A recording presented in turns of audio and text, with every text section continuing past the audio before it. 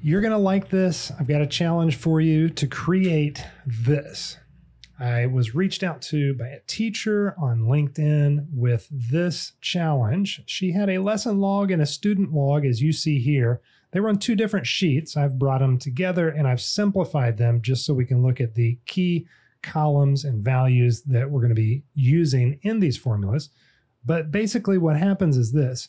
We've got a lesson log where we select a student and a lesson plan, both of which these drop-down lists are pulling from the column right here for lessons and the row right here for students to populate these data validation drop-down lists. And when I select a student and a lesson plan, then over here, that was David, lesson 3, we want this box to check. So I'm going to select David, lesson 1 right here, and you can see right over here, this box now checks. Pretty cool, right? Takes a little bit of doing though. All right, so how do we set everything up? Well, the first thing that we're going to do is create tables, and you can do this in Excel because you've been able to do that for years in Excel, but you can now do it, as you see, in Google Sheets. And this is very helpful with our formulas. So let's just say we have, I'm going to put it over here just for demo purposes. Let's say we have the data right here. It's just raw data in our Google Sheet.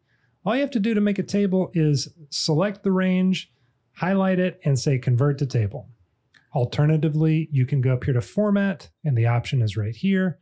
And also, you don't even have to select the whole thing. It will usually be smart enough to select the range that's got the data in it for you, and it'll create this nice table.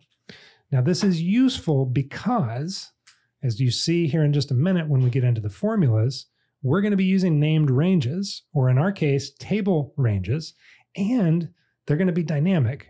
So look, I've got this drop-down list of names, Eamon, David, Sarah, Julie, and Matt, because it's got all these people in it. Well, if I add, I don't know, I already used Dave. What's another name? Are there any other names? Yes, Robert. So if I add a Robert over here, look, Robert's populating. Same thing for the lesson plan. I've got lessons 1 through 7. Well, if I come down here, if I add lesson 8, everything just works. Now, the only thing that I have to do if I add Robert or something else over on the far right of the table is I do have to actually drag over the checkboxes for that to work. And we'll see right here that once I do, Robert, lesson 6, it does work. But each of these new rows automatically gets included in our table, which lets us use the table ranges. And let's stop talking about them and show you what they mean. The table ranges are students is the name of this table. And if you do a bracket, then all of the columns have their own range. So if I go to David, then that is David's column right there. And what happened? Well, in order to actually get the values, I'm going to need to do curly braces, and then it'll return all those values in David's column. You can see true, false, false, false, false, false. So the only thing that's checked is lesson 1 for David. Those are accurate.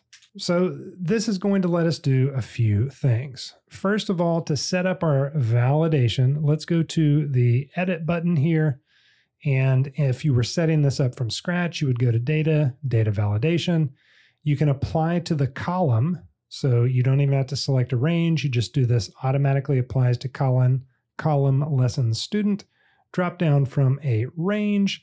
And I've got actually the only named range in this list is this right here, student names, which goes from F3 all the way to N3, because there's no table named range shortcut for a row like this. It's all columns.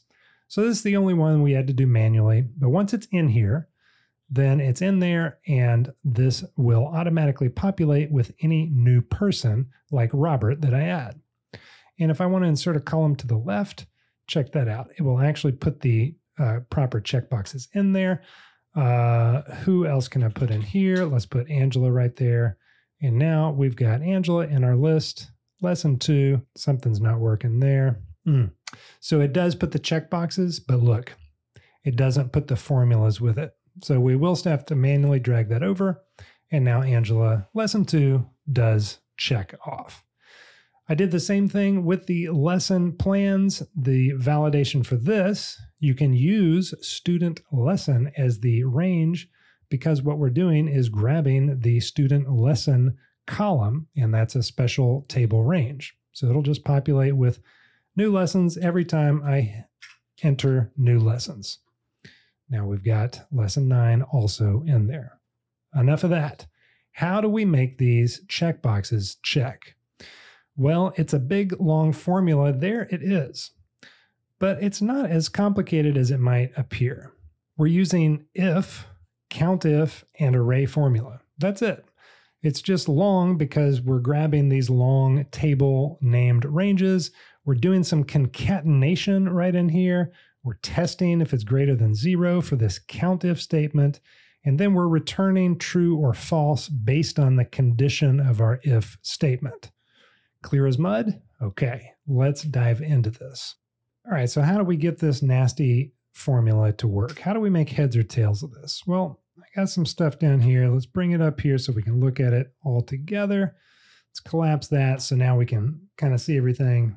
I'm going to get my head out of the way just in case I get in the way too. So let's talk about the formulas we're using. We've got array formula first. I'm going to talk about this just to wrap your head around what it's doing. Array formula is taking the lessons or the students in the lesson log, and it's just concatenating them with the lesson plan in the lesson log. So it's literally the same as if you said Eamon and lesson 3. That's all we're doing down here. You do it in one fell swoop though, and it gives you all the values of the combinations of all these students and lesson plans. So that's the array formula part of this nonsense, this first part of the countif formula. The second part, this F3 and E4, that's doing this. It's just grabbing the name of the student in the student log and concatenating it with the lesson over here in the lesson column. So we lock in place row 3 for the name so that when we drag it down, Eamon remains constant. And then we lock in place the column E for the lesson 1 through 9 in the lessons column so that when we drag it over to the right, all of these other columns will simply grab David, lesson 2, David, lesson 3, Sarah, lesson 1, 2, 3, so forth and so on. Because what we are ultimately doing is testing each of these cells, whether or not Eamon lesson 1 is inside of this array that we created with array formula. So is Eamon lesson 1, this cell right here, is that anywhere over here, any combination of student plus lesson plan from our lesson log? Well, no, it's not. So the value countif is 0. We only count it if it's in this list. So if I change lesson 3 to lesson 1, you'll see that right here, hey, countif Eamon lesson 1 is in this array formula list, and it is. Kind of confusing, but pause it if you need to review this for yourself. Check the link in the description to grab this workbook and look at it on your own. That's all that this whole thing is doing, this countif all the way through this comma before the true word. Let me open this up so you can see it color-coded. Countif array formula lesson student, lesson plan is equal to the concatenation of the name in the student log plus the lesson in the lesson column. If that's greater than 0, then true.